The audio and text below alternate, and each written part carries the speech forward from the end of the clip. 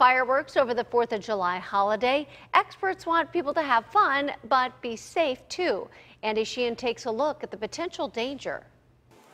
The 4th is almost here, and do-it-yourself pyrotechnic enthusiasts are stocking up.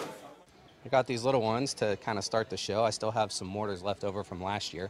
It's year 2 since the legalization of most of these products, and Anthony Forbes is loading up his cart with $800 worth of once illegal fireworks. Quite a bit of stuff here.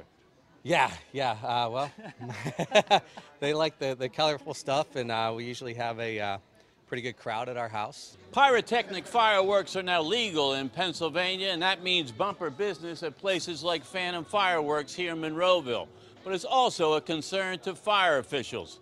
Where they could be aimed at, the structural damage that could occur from a fire that happens, the injuries that occur every year. Used to be you could only buy glorified sparkler products in PA, but now firecrackers, Roman candles, bottle rockets, and fireworks that contain a maximum of 50 milligrams of explosive material are legal.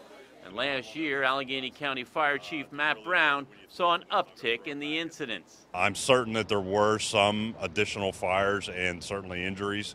I know nationally it's reported that there are about 16,000 injuries every 4th of July related to fireworks. This will give you a lot of good willows where they break at the top and then just fall down kind of like a willow tree, which is really, really cool. Some of these products shoot fireballs 150 feet in the air, and Phantom urges safety. I always suggest to make sure these are braced so they don't tip or fall or anything like that, and they're on a hard, flat surface.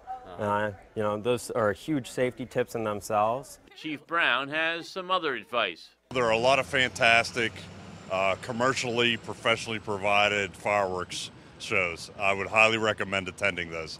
Don't do this at home. Absolutely. Andy Sheehan, KDKA News.